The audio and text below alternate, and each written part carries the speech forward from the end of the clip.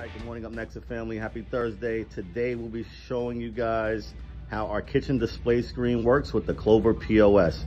Mikey, what we got? Alright guys, so we're going to put some orders here in the Clover Flex and it's going to pop up right there on the screen. So for instance, just type in some things here.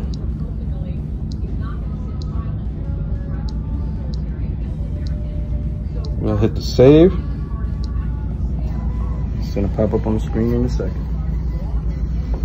Boom. So once you put the order into the Flex, it comes up on the KDS kitchen display screen.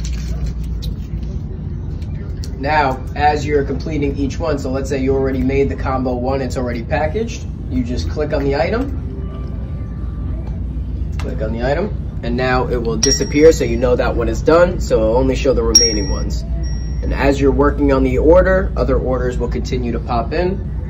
And Mike, if you could throw an order note on one of them, just put somebody's name on there so you can keep track of who's going to who.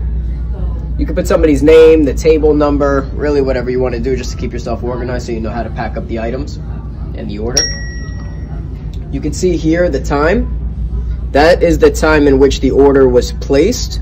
This will start blinking red. It's preset for 3 minutes and 30 seconds, but obviously you can customize that. So if your usual order goes out within 10 minutes, it will be just like this for 10 minutes. After it hits more than 10 minutes, it will start flashing, letting the cooks know that the order is delayed or late. All right.